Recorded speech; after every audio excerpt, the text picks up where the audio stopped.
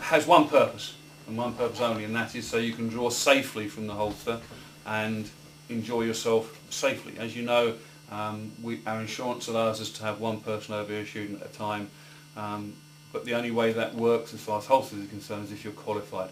This is the NFA recognised course, and within the next year, hopefully, if the NFA gets its act together, it will be recognised by the IPSC as well, by the practical guys, so you'll be able to do, it will be the same as a black badge course. They're in negotiation on that at the moment. Okay. I don't expect you to be able to do a blindingly fast draw at the end of this course. I expect you to do a reasonably fast draw safely and hit the bloody target. There's no point in rushing the gun out of the holster and making a loud noise and putting the bullet somewhere at the other end. The idea is you're going to do it as quickly as is safe and is competent to hit the target. Okay, that's fine.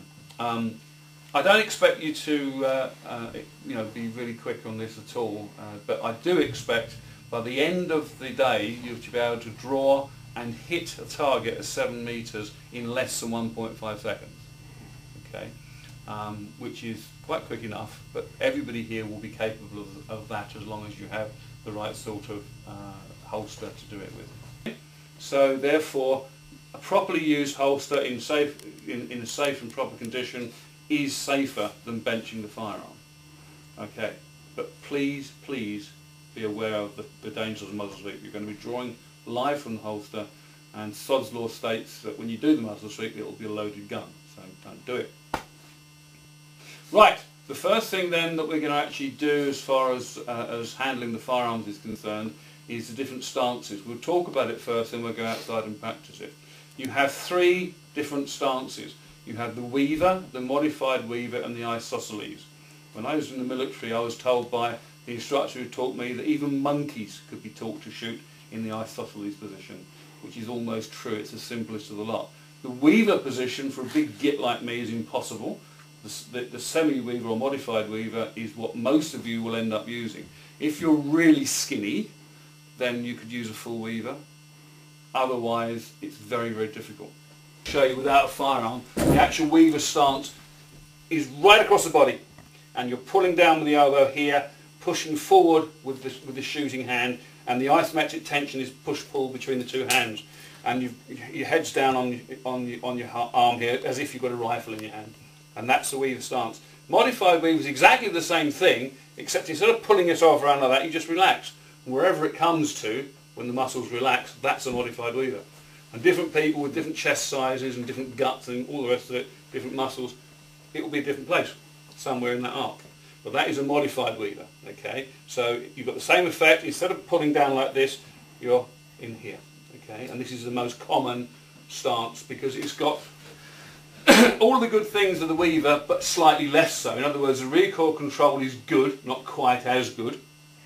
The sight picture is pretty good. It's slightly closer, so it's not quite as good, but it's still quite good.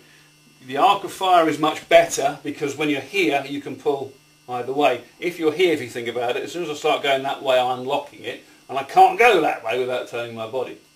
Third position is the isosceles position, named after the isosceles triangle, and that is literally square on. You see all the cop shows, they do that, don't they? They drop themselves down in the isosceles position.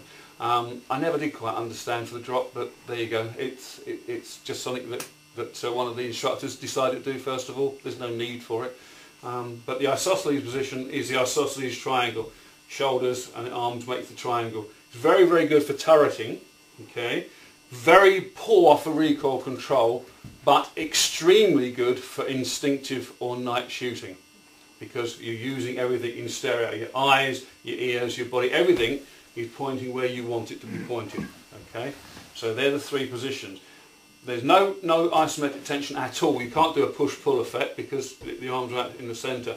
So that means that the recoil control is really poor, but with light recoiling firearms it's not a problem. Okay. Because it's very, very poor as far as recoil control is concerned, rapid fire, it doesn't work. You end up bang, bang, bang, bang, bang. Okay? So, as I said before, most people will end up adopting the modified weaver. It is the most practical of all stances. Okay? Right, outside.